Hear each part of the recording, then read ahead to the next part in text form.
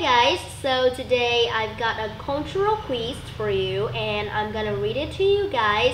I really like it, it's very good. So here it goes. Imagine you are living in the US. For each of the following situation, what would be the most culturally appropriate thing to do? Number 1. You are invited to a dinner party at 8 p.m. You should arrive A. At about 7:30 p.m.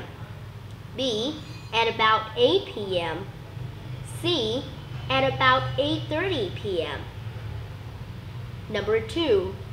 You're at a business party. You want to introduce a person to a colleague.